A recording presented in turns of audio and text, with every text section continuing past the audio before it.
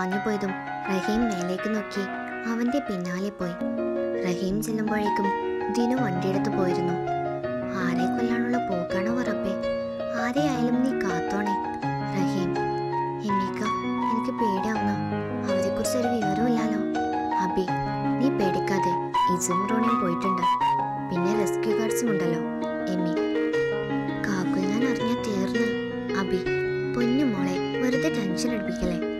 അവനെങ്ങാനും അറിഞ്ഞോ എൻ്റെ പൊന്നോ. പിന്നെ ഒരാശ്വാസം, നമ്മൾ ഹൈക്കിങ്ങിനാണ് പോയതെന്ന് അവനറിയാം. അതുകൊണ്ട് സിഗ്നൽ കിട്ടാത്തോണ്ട് അവൻ വിളിക്കില്ല. എമ്മി. അബി അത് കേട്ട് തലയാട്ടി. എങ്കിലും അവളെ മുഖത്ത് വല്ലാത്ത ടെൻഷൻ നിറഞ്ഞു നിന്നിരുന്നു. നമ്മളിത് എങ്ങോട്ടെന്ന് വെച്ചായി പോണേ? ജേഡി, എന്താ ചെയ്യേണ്ടെന്ന് ഒരു പിടുത്തവുമില്ല. ഇച്ചു, നിങ്ങൾ റെസ്ക്യൂ ഗാർഡ്സിനെ വിളിക്കാൻ പറഞ്ഞിട്ടില്ലേ? അപ്പോ അവരെങ്ങനെയും വന്നോളൂ. ആദി, നേരെ കിട്ടി. ഇനിയിപ്പോ കുറച്ചുകൂടി നടന്നിട്ട് നമുക്ക് അവിടെ എവിടെയെങ്കിലും നിൽക്കാം. Aju, food ready. ഷാനു, വേണ്ടവർ ക്യൂ നിൽക്കുക. ഇനു. അത് കേട്ടതും ഒക്കെ പ്ലേറ്റ് എടുത്ത് വന്നു. ഷാനുവും ഇനുവും കൂടി കുക്ക്ഡ് വെജിറ്റബിൾ റൈസ് വിളമ്പിക്കൊടുത്തു. എല്ലാവരും ഇരുന്ന് കഴിച്ചു. കയ്യിലുള്ള ബോട്ടിൽ വെള്ളം എടുത്ത് അതൊക്കെ കഴുകി വെച്ചു. ഈ വെള്ളം തീർന്നാ നമ്മൾ എന്താ ചെയ്യാ? അറിയോ, അവിടെ കുറച്ച് നടന്ന ഒരു ചെറിയ ഉറവയുണ്ട്, അവിടെ നിന്ന് കിട്ടും. ജുമി, ഇനുവും അഫിയും മറിവും കൂടി അവരെ ടെന്റിന്റെ മുന്നിൽ വിരിച്ച ഷീറ്റിലിരുന്ന് ഓരോന്ന് പറയായിരുന്നു. അല്ല, അഥവാ നിങ്ങൾ നിങ്ങളുടെ വീട്ടുകാരെ കണ്ടെത്തിയ എന്തായിരിക്കും റിയാക്ഷൻ? അഫി, ആദ്യം ഓടി വന്ന ഒരൊറ്റ തല്ല, ഉഫ്, കിളി പോവും. ഷാനു കവളിൽ കൈവച്ച് പറഞ്ഞതും ഇനുവും മറിയും അഫിയും അവളെ നോക്കി. പിന്നെ വായിൽ തോന്നിയതൊക്കെ വിളിച്ചു പോവും, ചെവി അടിച്ചു പോവും. ജുമി, ഇവരെ രണ്ടിനെയും തല്ലുന്നത് കണ്ട ഓൺ ദ സ്പോട്ടിൽ ഞാൻ മുങ്ങും. പാച്ചു, അത് കേട്ടതും ഷാനുവും ജുമിയും അവനൊന്ന് ഇരുത്തി നോക്കി. പാച്ചു അവരെ നോക്കാതെ വെറുതെ നഖത്തിന്റെ ഭംഗി നോക്കിയിരിക്കായിരുന്നു. അല്ല, നിങ്ങളെ വീട്ടുകാർ കണ്ടുപിടിച്ച? പാച്ചു, ജേഡ എന്നെ ഒന്നും പറയൊന്നുമില്ല, ബിക്കോസ് അവനെന്നെ പേടിയാ. മറിയാമ്മ, ഉവ്വ. പാച്ചു, എന്താടാ? മറിയാമ്മ, അല്ല, പേടിയേ, അതും ഇവളെ. അവൻ തിരിഞ്ഞു നോക്കണില്ല പറഞ്ഞ് നീ എന്നെ തന്നെയല്ലേ വിളിച്ച് മൂങ്ങിയേ? അത് അന്ന്, ഇന്നവൻ എന്നെ പേടിയാ. മറിയാമ്മ, ഓ. ഇനു അഫി, നാണം കെടുത്തല്ലേ പ്ലീസ്. മറിയാമ്മ, ഈ ചുക്ക മിക്കവാറും നല്ലോണം ചീത്ത പറയും, അല്ലാതെ അടിക്കത്തൊന്നുമില്ല. അഫി, എന്നെയും അതെ, കാക്കു ചീത്ത പറയും, പിന്നെ മീക്കട വകയും ഉണ്ടാവും. നിന്റെ കാല് പറഞ്ഞാലോ? ജുമി, അതിലും ഭേദം ഞാൻ ഈ കാടിനുള്ളിൽ സ്ഥിരതാമസാക്കുന്നതാ. ഈനോ, നിങ്ങൾക്കറിയോ, പണ്ടില്ലേ ഞാൻ ഒറ്റക്കാണ് ഒരു വലിയ ഗുണ്ടയെ. യോനോ, അയാൾ പേര് കേട്ടാപ്പോലും നിങ്ങൾ ഞെട്ടും. ചുറ്റിയ വേലായുധൻ. അയാളെ നിഷ്കരണമായി ഞാൻ തല്ലിയൊതുക്കി പോലീസിൽ ഏൽപ്പിച്ചു. പക്ഷേ എനിക്ക് അതിൻ്റെ ഒന്നും അഹങ്കാരം ഇല്ലാത്തതുകൊണ്ട് മാത്രം ക്രെഡിറ്റ് അവളുമാരെ തലയിൽ കെട്ടിവെച്ചു. പാവങ്ങൾ സന്തോഷിക്കട്ടെ. പാച്ചു വൻ തള്ളലിലാണ്. മറിയാമ്മയും മിനുവും അഫിയും കണ്ണും തള്ളിയതൊക്കെ കേട്ടിരിക്കുന്നുണ്ട്. എടേ, നമുക്ക് നമ്മുടെ കില്ലിനെ ഇറക്കണ്ടേ? ജുമി, വേണം, പക്ഷെ കില്ല് അവിടെ ഇരുന്ന് തള്ളി മരിക്കല്ലേ. ഷാനു, വാ, അങ്ങേരെ കൈയോടെ പിടിച്ചിട്ട് വരാം. ജുമി, പിന്നെയുണ്ടല്ലോ ആ ഷാനു, തനി പേടിത്തൊണ്ടിയാ. അവള് ബങ്കി ജമ്പിങ്ങിന് പോയിട്ട് ചീറി പൊളിച്ച് അലമ്പാക്കി. അതിനൊക്കെ ഞാൻ കൂളായിട്ട് ഓടി വന്നിട്ട് ഒറ്റ ചാട്ടായിരുന്നു.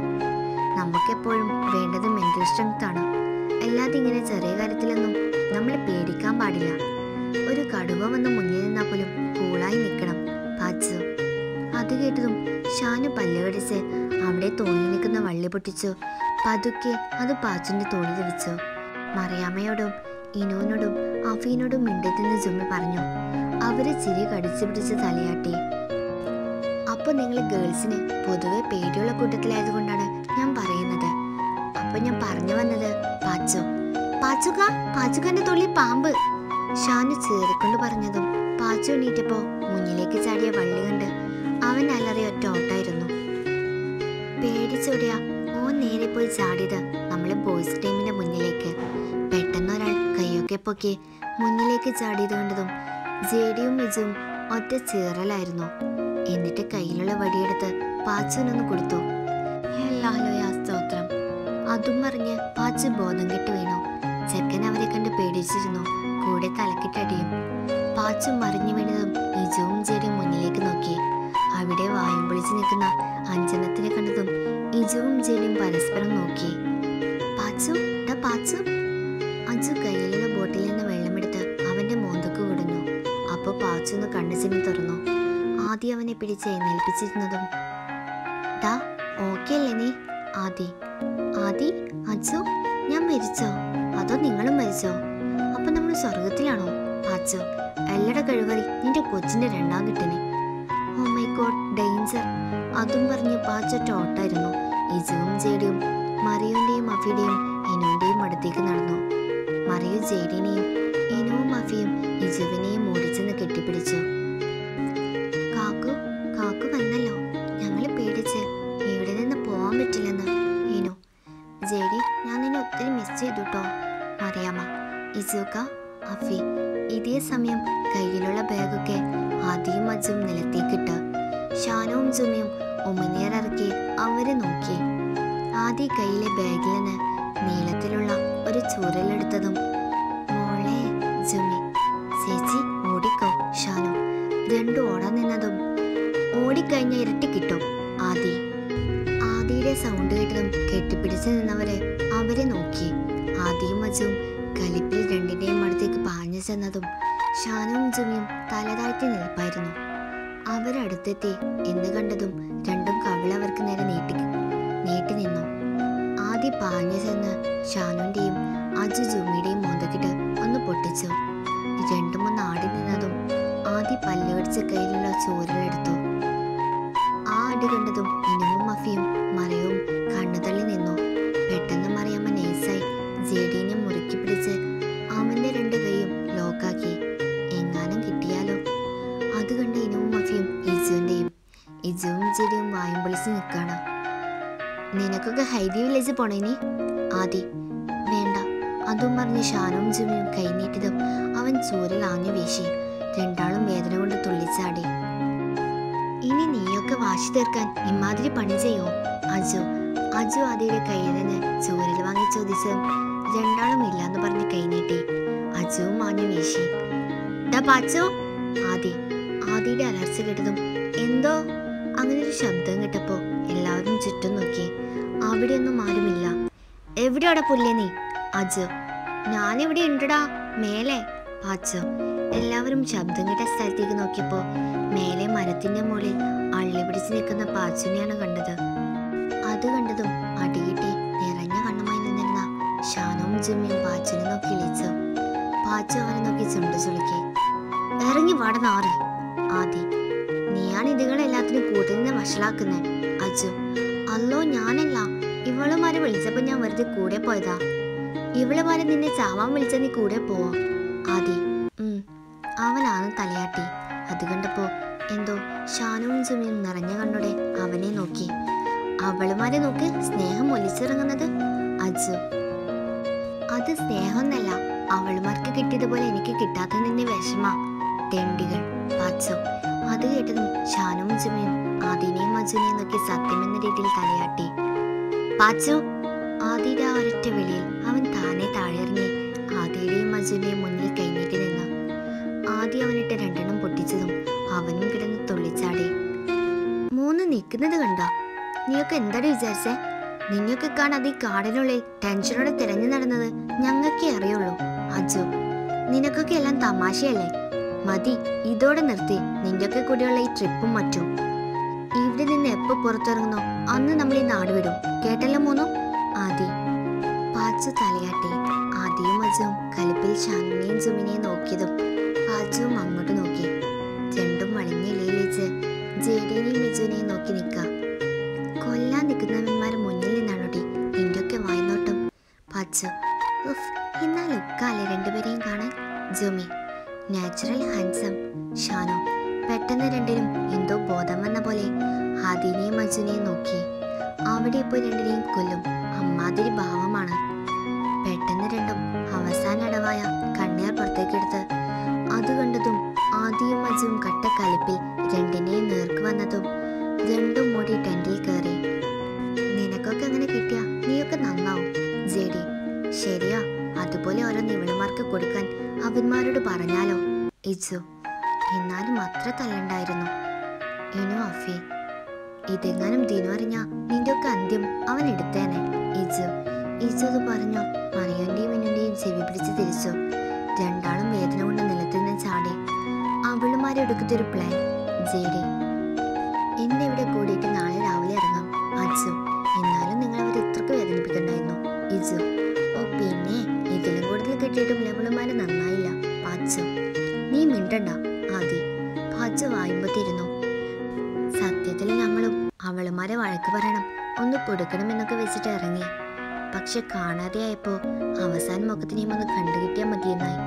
ജെഡി, ദേഷ്യം വന്നപ്പോ കയ്യിന്ന് പോയൊക്കെ. അജു, അവർക്ക് വല്ലാണ്ട് വിഷമായി കാണും, നിങ്ങൾ ചെന്നൊന്ന് ആശ്വസിപ്പിക്കുക. ഇജു, അജു നിന്റെ പവർ ബാങ്ക് ഞാൻ എടുക്കട്ടെ, എന്റെ ഫോണിന്റെ ചാർജ് തീർന്നു. ജുമി, അവിടേക്ക് വന്ന് ജുമി അത് പറഞ്ഞപ്പോ അവൻ ചിരിച്ച് തലയാട്ടി. ജുമി ചിരിച്ചുകൊണ്ട് ഒരു ഫ്ലൈങ് കിസ് കൊടുത്ത് തിരിഞ്ഞു നടന്നു. അത് കണ്ട് അവരെ അത്ഭുതത്തോടെ അജുവിനെ നോക്കി. ഞങ്ങൾ തമ്മിലുള്ള പ്രശ്നം അത്രയേ ഉള്ളൂ, അവിടെ തീർന്ന്. ആദി, ഇജുവും ജെഡിയും അത്ഭുതത്തോടെ അവരെ നോക്കിയിരുന്നു. പിറ്റേന്ന് രാവിലെ എമിയും അബിയും ടെൻഷനോടെ കാട്ടിലേക്ക് നോക്കിയിരിക്കുമ്പോഴാണ്, എമീക്ക എനിക്ക് പേടിയാവുന്നു. അബി, നീ ടെൻഷനാവാതിരിക്ക്, അവരെ വല്ല വിവരം കിട്ടിയോ? ആരോ ചോദിക്കുന്നത് കേട്ടപ്പോ. ഇല്ലടോ, ഇതിപ്പോ 3ാമത്തെ ദിവസമായി. എമി, പെട്ടെന്ന് അവൻ ആ ശബ്ദം തിരിച്ചറിഞ്ഞ പോലെ പേടിയോടെ തിരിഞ്ഞു നോക്കി. കൂടെ അബിയും. അവരുടെ പിന്നിൽ വലിഞ്ഞു മുറിക്കുക മുഖവുമായി നിൽക്കുന്ന ദിനുവിനെ കണ്ടതും അബി മെല്ലെ പിന്നിലേക്ക് വീഴാൻ പോയി. എമി അവളെ പിടിച്ചു നിർത്തി.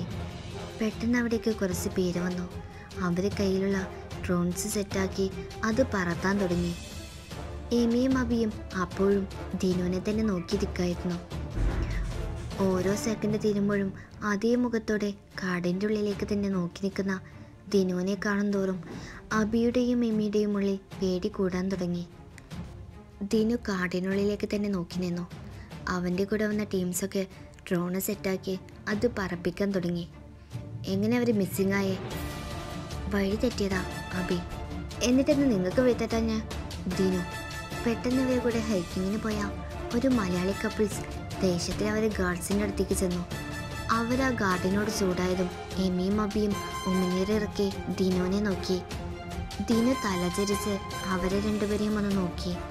അപ്പോഴേക്കും ഡ്രോണ് ഓപ്പറേറ്റ് ചെയ്യുന്ന രണ്ടാൾ വന്ന് എന്തോ ദിനുവിനോട് പറഞ്ഞതും അവൻ യു ടു സ്റ്റേ ഹിയർ. എമിയോടും അബിയോടും അത് പറഞ്ഞ് അവിടെയുള്ള ഗാർഡ്സിനോട് എന്തോ പറഞ്ഞതും അവർ തലയാട്ടി ബാക്കിയുള്ള ടൂറിസ്റ്റിനെ കൂട്ടി ആൽപ്സിൻ്റെ മുകളിലേക്ക് പോയി. അവർ പോയതും ദിനു ഡ്രോൺ ഓപ്പറേറ്റ് ചെയ്യുന്നവരെ കൂട്ടി കാട്ടിനകത്തേക്ക് പോയി. അല്ലടോ, നിങ്ങൾ പറഞ്ഞ റെസ്ക്യൂ ഗാർഡ്സ് എവിടെയോ? അതപ്പോൾ ഞാൻ ആലോചിക്കുന്നത് 3 ദിവസമായി നമ്മൾ വല്ലാണ്ട് ഉള്ളിലേക്ക് വന്നിട്ടില്ലല്ലോ. ഇജു, എന്തായാലും എങ്ങനെയും ഇവിടെ നിന്ന് ഒന്ന് പുറത്ത് കടന്നു കിട്ടിയാൽ മതി. ആദി, ആടോ ഇങ്ങനെ ഇതിനകത്ത് നിൽക്കുന്നത് അത്ര സേഫ് അല്ല. ജെഡി, എന്ത് സേഫ് അല്ലാന്ന്? ഇതിനകത്ത് നിൽക്കുമ്പോൾ കിട്ടുന്ന പോസിറ്റീവ് വൈബ് നമുക്ക് വീട്ടിലിരിക്കുമ്പോൾ കിട്ടോ? ഒന്ന് ചെവിയോർത്ത് നോക്കിയേ, പക്ഷികളുടെ കളവളരാവാം. ഷേ, കളകളാ എന്തോർന്നത്? പക്ഷികളെ കാളകളരാഗമാണോ? മറിയോ, എല്ലടേ കാളരാഗം. പാച്ചു, പെട്ടെന്ന് ഡ്രോണിന്റെ സൗണ്ട് കേട്ടതും എല്ലാവരും മേലേക്ക് നോക്കി. ദേ നോക്ക് ഇനോ, അതിനെ പിടിക്ക്. അഫി, എങ്ങനെ പിടിക്കും? മറിയോ, വലയെറിഞ്ഞാലോ? പാച്ചു, കയറെടുത്ത് വലിച്ചാലോ? ജുമി, കല്ലെറിയാം. അപ്പൊക്കെ ഷാനുവിനെ നോക്കി. എന്തേ? പെട്ടെന്നത് താഴ്ന്ന് അവരെടുത്തെത്തി ചുറ്റും കറങ്ങാൻ തുടങ്ങി. ജെഡി അത് പിടിച്ച് തിരിച്ചു നോക്കി. ചിലപ്പോൾ റെസ്ക്യൂ ഗാർഡ്സ് അയച്ചതാവും. ജെഡി, അപ്പോൾ തന്നെ ഇലകൾ അനങ്ങുന്ന സൗണ്ട് കേട്ടു. ഒരു 5 മിനിറ്റ് കഴിഞ്ഞതും കുറേ പേര് അങ്ങോട്ട് വന്നു. അവരെ മുന്നിൽ നിൽക്കുന്ന ആളെ കണ്ടതും 5 എണ്ണത്തിൻ്റെ ഉള്ളിൽ കൂടി എന്തോന്ന് പാഞ്ഞു പോയി. ആദ്യം മജുവും ആശ്വാസം എന്ന നിലക്ക് നിന്നപ്പോൾ പാച്ചു ഇവിടുന്ന് പോണ്ടെന്ന ഭാവത്തിൽ. ഓ മൈ ഗോഡ്, എന്നാ ലുക്കാടി നിയർക്ക്. ജുമി, ആങ്കോമി താര അനയിലക്കി. ഷാനു, എന്ന് വെച്ചാ മറ്റേ കണ്ണിൽ സ്റ്റാർ കത്തി വെക്കണ ഇമോജിയില്ലേ, ദത്. ജുമി, കണ്ണൊക്കെ. ഷാനു, താടി ഒക്കെ. ജുമി, ഹൈറ്റ് ഒക്കെ. ഷാനു, വൈറ്റ് ഒക്കെ. ജുമി, ഹാർട്ട് ഒക്കെ, ലിവർ ഒക്കെ, ബാക്കി കൂടി ഓക്കെ ആക്കടി. ഇങ്ങനെയൊക്കെ മനുഷ്യന്മാരോറ്റോ? പാച്ചു, ദിനുവിനെ കണ്ടതും ഇനുവിൻ്റെയും മറിയൻ്റെയും കൈ ഒരുപോലെ വിറക്കാൻ തുടങ്ങി. ദീനു അവരെന്ന് നോക്കി നേരെ ആദിയുടെയും അജുവിനെയും നേർക്ക് തിരിഞ്ഞു. Hi, I am ഐദീൻ. Deenu. Adam, ആദി, അജ്സൽ, അജു. ഇയാള് പാച്ചു. ഇത് ദിനു, ഇനുവിൻ്റെ ഹസ്സാണ് ജെഡി. കാലു, ഷാനു, ജുമി, പാച്ചു. അപ്പൊ ദിനു അവരെന്ന് നോക്കി. അവൻ്റെ നോട്ടം കണ്ടതും മൂന്നും തലതാഴ്ത്തിപ്പോയി. അമ്മാതിരി നോട്ടായിരുന്നു. ഹേയ്, താങ്ക് ഗോഡ്, താനിപ്പോൾ വന്നത് നന്നായി. ഞങ്ങളെങ്ങനെ പുറത്തു കിടക്കുമെന്ന് ആലോചിച്ചിരിക്കായിരുന്നു. അജു. എന്നാൽ നമുക്ക് ഇറങ്ങാം. ദിനു. യാ. ആദി. ആദി പറഞ്ഞപ്പോൾ ഷാനുവും ജുമിയും അവരെ സാധനങ്ങളൊക്കെ എടുക്കാൻ തുടങ്ങി. ഇനുവും മറിയും അഫിയും അവരെ സാധനങ്ങളും. ദിനു അവരോട് 5 പേരോടും ഒന്നും തന്നെ മിണ്ടിയില്ല. സാധനങ്ങളൊക്കെ എടുത്തതും അവരും നടക്കാൻ തുടങ്ങി. നീയൊക്കെ എന്താടി സ്ഥിരതാമസാക്കാൻ വന്നതോ? ആദി. ലഗേജൊക്കെ ആദിയുടെയും അജുവിനെയും ഏറ്റിക്കിട്ട് രണ്ടെണ്ണം നടക്കാം. കാട്ടിലായാലും നമ്മുടെ ആവശ്യങ്ങൾക്ക് ഒരു കുറവും വരുത്തരുതല്ലോ, അതുകൊണ്ടാ. ജുമി. ഏട്ടി, നിന്റെ കാലൻ വല്ലാത്തൊരു കാലനാട്ടാ. അങ്ങനെ ഒറ്റ നോട്ടത്തിലല്ലേ ഞങ്ങൾ സൈലന്റ് ആയത്. പാച്ചോ. ഇനി പേടിയോടെ അറിവിന്റെ കൈ പിടിച്ച് നടക്കാണ്. ആദി, നമ്മൾ ഇനി എങ്ങോട്ടാ പോവാ? ഇവിടെ നിന്ന്. ഷാനു. എവിടേക്കുമില്ല, നേരെ വീട്ടിലേക്ക്. ആദി. അയ്യടാ, അത് പറ്റൂല. ജുമി. അതെന്നെ പറ്റുള്ളൂ, മര്യാദക്ക് പറഞ്ഞനുസരിച്ചണം. അജു. ആദി. ജു. പാച്ചു. ഷട്ടപ്പ്. ദിനുവിന്റെ ശബ്ദം അവിടെ മുഴങ്ങി കേട്ടതും എല്ലാവരും ഞെട്ടി. ഹഫീസ് എന്ന് ഷാനുവിന്റെ കയ്യിൽ പിടിച്ച് മിണ്ടലേ പറഞ്ഞു. ആഫ്റ്റർ 5 മിനിറ്റ് നടക്കുന്ന സൗണ്ടല്ലാതെ വേറെ ഒന്നും തന്നെ കേൾക്കാനുണ്ടായിരുന്നില്ല. അറിയാതെ എങ്ങാനും വായന സൗണ്ട് ഓരോന്ന് പിടിച്ച് പാച്ചു വാത്തുണി കൊണ്ട് മൂടിക്കിട്ടിക്കണു. ഷാനുവും ജുമിയും തലയും താഴ്ത്തി നടക്കുമ്പോൾ പോലും സൗണ്ട് വരാതിരിക്കാൻ നോക്കണ്ട. ഇതൊക്കെ കണ്ട് ചിരികടിച്ച് പിടിച്ച് ആദ്യം അജുവും. ബാക്കി 5 ചിരിക്കണോ കരയണോ എന്നറിയാത്ത അവസ്ഥയിൽ കുറച്ചു നേരം നടന്ന് പുറത്തേക്ക് വന്നതും എമിയും അബിയും ഓടി വന്നു. ദിനു കൂടാവുന്ന ടീംസിനോട് എന്തൊക്കെയോ പറഞ്ഞു. അവര് പോയി കഴിഞ്ഞതും anyway thank you man, bye guys, പരിചയപ്പെട്ടതിൽ സന്തോഷം. ആദിയും അജുവും അതും പറഞ്ഞ് ദിനുവിന് കൈ കൊടുത്തു. ഇജുവിനോടും ജെഡിയോടും ബാക്കിയുള്ളവരോടും യാത്ര പറഞ്ഞു. ഷാനുവും ജുമിയും ചെന്ന് ഇനുവിനെയും മറിയനെയും കെട്ടിപ്പിടിച്ചു. എന്നിട്ട് ഇങ്ങനെ വെറും കാലനല്ലടിയെ, കൊല്ലാക്കൊല്ലി കാലനാണ്. ജുമി. ഞാൻ ഈ അടുത്ത കാലത്തൊന്നും ഇത്രയും പേടിച്ചിട്ടില്ല. ഷാനു. ഇങ്ങനെ കയ്യിൽ നിന്ന് രക്ഷപ്പെടാൻ ഒരു വഴി പറഞ്ഞു തരട്ടെ. ജുമി. പോണ വഴിക്ക് വര വല്ല കാടും കണ്ണലിൽ ഐക്യം ഇറങ്ങി ഓടിക്കോ, തിരിച്ചു വരണ്ട. ഷാനു. അത്രയും പറഞ്ഞ് അഫിനെയും കെട്ടിപ്പിടിച്ച് യാത്ര പറഞ്ഞ് അവര് പോവാനൊരുങ്ങി. പെട്ടെന്ന് ഷാനുവും ജുമിയും നടന്നതും മെല്ലെ കാലൂനൊന്ന് തിരിഞ്ഞു നോക്കി. അവൻ അവരെ രണ്ടുപേരെയും വിടാതെ നോക്കുന്നത് കണ്ടതും കയ്യിലുള്ള ബാഗ് എടുത്ത് ഒറ്റ ഓട്ടായിരുന്നു രണ്ടും. ദിനു, എമി, പോവാം. ദിനു. അത്രയും പറഞ്ഞ് അവൻ നടന്നു. എല്ലാവരും പിന്നാലെ നടന്നു. നേരെ ചെന്ന് അവർ താമസിക്കുന്ന വീട്ടിലേക്ക് ചെന്നു. ബാഗ് പാക്ക് ചെയ്തോ, നമ്മളിവിടെ നിന്ന് പോവും, ഗെറ്റ് റെഡി. ദിനു. ആരും തിരിച്ചൊന്നും പറയാൻ നിൽക്കാതെ ബാഗ് പാക്ക് ചെയ്ത് ഫ്രഷായി താഴേക്ക് വന്നപ്പോൾ ഒരു വണ്ടി അവരെ കാത്തു നിൽക്കുന്നുണ്ടായിരുന്നു. അതിൽ കയറി നേരെ എയർപോർട്ടിലേക്ക് വിട്ടു. അവിടെ നിന്നൊരു ഫ്ലൈറ്റ് കയറിയതും അതിൽ അവരല്ലാതെ വേറെ ആരും ഉണ്ടായിരുന്നില്ല. എല്ലാവരും ഞെട്ടിക്കൊണ്ട് ചുറ്റും നോക്കുന്നത് കണ്ടപ്പോൾ ഇതവൻ്റെ പ്രൈവറ്റ് ജെറ്റാണ്. എമി. അത് കേട്ടതും ബാക്കിയുള്ളവർ അത്ഭുതത്തോടെ എമീനെ നോക്കി. ഫ്ലൈറ്റ് എടുത്തു നേരെ നാട്ടിലേക്ക്. ആരും പരസ്പരം ഒന്നും മിണ്ടിയിരുന്നില്ല. ഇവനെന്തിങ്ങനെ സൈലൻ്റായി നിൽക്കുന്നേ? ഇജു. കാക്കു പെട്ടെന്ന് വയലൻ്റ് ആവണമെങ്കിൽ കുഴപ്പമില്ല, ബട്ട് ഈ സൈലൻസിന് ശേഷമുള്ള വയലൻസ് ഉണ്ടല്ലോ, അത് ഡേഞ്ചറാണ്. അബി. പേടിപ്പിക്കില്ല പിശാശെ. മറിയോ. ഇനി എപ്പോഴും ദിനുവിനെ തന്നെ നോക്കി പേടിച്ചിരിക്കായിരുന്നു. അങ്ങനെ അവസരം നാട്ടിലെത്തിയതും ദിനു ഇറങ്ങി മുന്നിൽ നടന്നു. എയർപോർട്ടിൽ ഇറങ്ങി നേരെ അവർക്ക് മുന്നിൽ 3 കാർ വന്നു നിന്നു.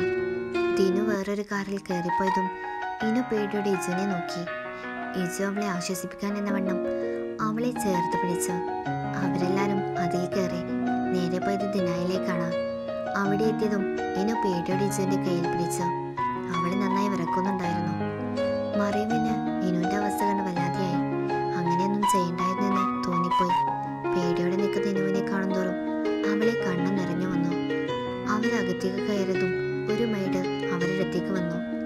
സാറ് മേലെയുള്ള പാർട്ടി ഹാളിലുണ്ട്, നിങ്ങളോട് അങ്ങോട്ട് ചെല്ലാൻ പറഞ്ഞു. അത്രയും പറഞ്ഞ് മെയ്ഡ് പോയി. അവർ പരസ്പരം ഒന്ന് നോക്കി നേരെ പാർട്ടി ഹാളിലേക്ക് ചെന്നു. അത്യാവശ്യത്തെ ചെറിയ പാർട്ടികൾ നടത്താൻ പറ്റിയൊരു ഹാളായിരുന്നു അത്. അവരകത്ത് കയറിയതും ഡോറ് പുറത്തു നിന്ന് നടന്നു. അവിടെ ഒരു ചെയറിൽ കാലിൻ്റെ മോൾ കാലിൽ വെച്ച് ദിനു ഇരിപ്പുണ്ട്. നോട്ടം മൊത്തം ഫോണിലേക്കാണ്. ആരും പരസ്പരം മിണ്ടിയില്ല. ദിനു ഫോൺ ഓഫ് ചെയ്ത് അവരെ ഒന്ന് നോക്കി. അവൻ്റെ നോട്ടം പോലും അവരെ ഭയപ്പെടുത്തുന്നതായിരുന്നു. ടാ, ഇവർക്ക് വഴിതെറ്റി അറിയാതെ വിട്ടതാ, അല്ലാതെ ഒന്നുമില്ല. JD, did I ask you? JD ഒന്നും മിണ്ടിയില്ല. ദിനു മെല്ലെ ചെന്ന് സൈഡിൽ നിന്ന് സ്പ്രേ ബോട്ടിലെടുത്ത് ഹാളിൻ്റെ സൈഡിൽ വെച്ച പ്ലാന്റ്സിനൊക്കെ സ്പ്രേ ചെയ്ത് കൊടുത്തു. എന്നിട്ട് തിരിച്ച് സീറ്റിലേക്ക് നടന്നു വന്ന് ഇനുൻ്റെ കൈ പിടിച്ച് വലിച്ച് ആ സീറ്റിലേക്ക് ഇട്ട്. എന്നിട്ട് ചേറേൻ്റെ പിടിയിൽ 2 കൈയും മുറുകെ പിടിച്ച് അവളെ തന്നെ നോക്കി നിന്നു. ഇനു പേടിയോടെ അവനെ നോക്കി. Why did you do that? തികച്ചും ശാന്തമായ എന്നാൽ വളരെ അധികം ഗൗരവത്തിലുള്ള ചോദ്യം. ഞാൻ അവൾ അത്രയും പറഞ്ഞു മറ്റൊരു നോക്കിയപ്പോൾ അവർ വേണ്ടാന്ന് തലയാട്ടി. I am waiting. അവൻ്റെ നോട്ടം കാണും തോറും അവൾ ഉരുകാൻ തുടങ്ങി. വഴി തെറ്റിയതാ. അവൻ്റെ ചുണ്ടിൽ വല്ലാത്തൊരു ചിരി വിരിഞ്ഞു. അവൻ അതേ ചിരിയോടെ ഒന്നും കൂടി അവൾ നോക്കി. Are you sure? ദിനു. ഇനു വിറച്ചുകൊണ്ട് നിജുവിനെ നോക്കി തലയാട്ടി. ദിനു അവളുടെ മുന്നിൽ നിന്ന് മെല്ലെ ബാക്കിലേക്ക് നടന്നു. Are you sure? ദിനു വീണ്ടും അതേ ചോദ്യം ആവർത്തിച്ചു. അവൾ അതേന്ന് തലയാട്ടിയതും അവൻ വീണ്ടും ചിരിച്ചു. പക്ഷേ അവൻ്റെ മുഖം വലിഞ്ഞു മുറുകുന്നുണ്ടായിരുന്നു. Are you sure? വീണ്ടും അതേ ചോദ്യം. പക്ഷേ ഇപ്രാവശ്യം ആ ശാന്തതയില്ലായിരുന്നു. ഇനു പേടിയോടെ നിറഞ്ഞ കണ്ണുകളുമായി അവരെ നോക്കി.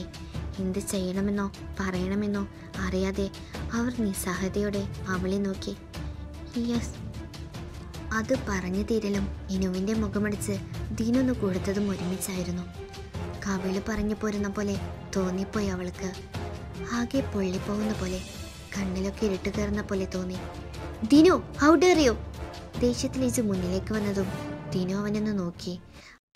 ആ നോട്ടത്തിൻ്റെ തീവ്രതയിൽ ഇജു അറിയാതെ ബാക്കിലേക്ക് തന്നെ നിന്നുപോയി. ആകെ മരവിച്ചിരിക്കുന്ന ഇനുവിനെ കണ്ടതും ഇജു കരഞ്ഞു പോയിരുന്നു. ഒരുപാട് തല്ലുകൂടിയിട്ടുണ്ടെങ്കിലും അവളെ ആഴത്തിൽ വേദനിപ്പിക്കുന്ന തരത്തിൽ അവനെ അവൻ്റെ ഉപ്പയോ ഒന്നും തന്നെ ചെയ്തിരുന്നില്ല. ദിനു അവളെ അടുത്തേക്ക് ചെന്ന് മുട്ടുകുത്തിയിരുന്നു. ഇനു അവനൊന്ന് നോക്കി. നിറഞ്ഞ കണ്ണുകൾ കാരണം അവൻ്റെ മുഖം അവൾക്ക് വ്യക്തമാവണില്ലായിരുന്നു. Now tell me, why did you do that? Dinu. ഇയാൾ അവളെ അവിടെ ഇട്ടിട്ട് പോയപ്പോൾ അവൾ ഒറ്റക്കായ പോലെ തോന്നി. തന്നെ തിരിച്ചു കൊണ്ടുവരാനാ അവൾ അത് ചെയ്തേ. അവളൊരു തെറ്റും ചെയ്തില്ല. ഞാനാ അവളെ നിർബന്ധിച്ചേ. താൻ അവളൊന്നും ചെയ്യാതെ എന്നെ വല്ലതും ചെയ്തോ? കരഞ്ഞുകൊണ്ട് മറിയാം അത്രയും പറഞ്ഞതും എല്ലാവരും അവളെ നോക്കി. ദിനുവിനെ പേടിയുള്ള അവൾ ഇങ്ങനെയൊക്കെ പറഞ്ഞത് ഇനുവിനോടുള്ള ഇഷ്ടം കൊണ്ട് മാത്രമായിരുന്നു.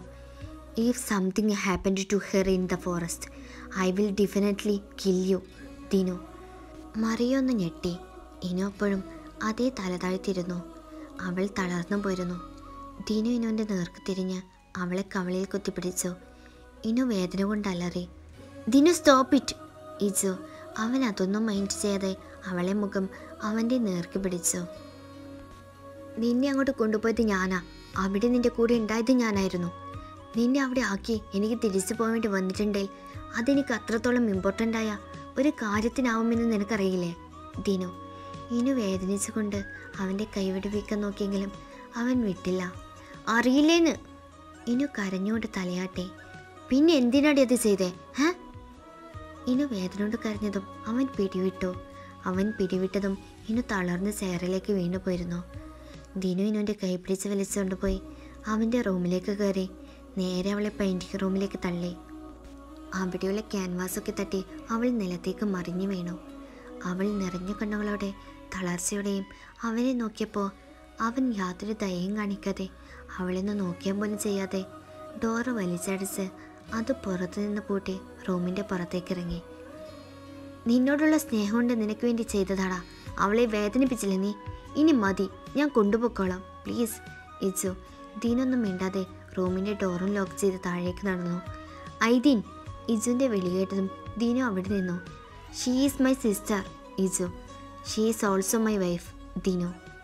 അങ്ങനൊരു വിചാരം നിനക്കുള്ളത് കൊണ്ടാവും നീ അവളിങ്ങനെ ക്രൂരമായി വേദനിപ്പിച്ചേ. അവൾ നിൻ്റെ അടിമയല്ല ഐദീൻ. നിന്നെ വിശ്വസിച്ച് നിൻ്റെ കൂടെ ജീവിക്കാൻ വേണ്ടി വന്നവളാണ്. Why did you do this to her? Amy. Who the hell are you to question me? Dinu അവൻ അവിടെ നിന്ന് നടന്നതും ഐദീൻ ജെയ്ഡെ ദിനു നേരെ മറിയോൻ്റെയും അഫിയുടെയും അബിയുടെയും നേർക്ക് തിരിഞ്ഞു.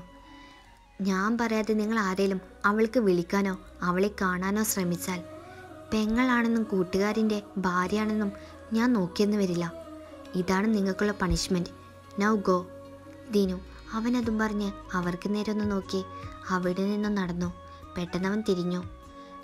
നിങ്ങൾക്ക് ഇപ്പോൾ തന്നെ ഇവിടെ നിന്ന് പോവാം, കാറ് റെഡിയാണ് ദിനു. അത്രയും പറഞ്ഞ് അവൻ വണ്ടിയെടുത്തോണ്ട് എവിടേക്കോ പോയി. ഇജ് മേലേക്ക് പാഞ്ഞു ചെന്ന് കുറേ ഡോർ ഓപ്പണാക്കാൻ നോക്കി, എങ്കിലും നടന്നില്ല. അവൻ അലറിക്കൊണ്ട് ഡോറിനൊരു ചവിട്ട് കൊടുത്തു. ഇനിയും ഇവിടെ നിന്നിട്ട് കാര്യമില്ലെന്ന് മനസ്സിലായതും ജെയ്ഡി ഇജുവിനെ വലിച്ചുകൊണ്ട് പുറത്തേക്ക് ഇറങ്ങി. അവർ പോയി കഴിഞ്ഞതും ദിനായയുടെ ഗേറ്റ് സെക്യൂരിറ്റി അടച്ചു പൂട്ടി.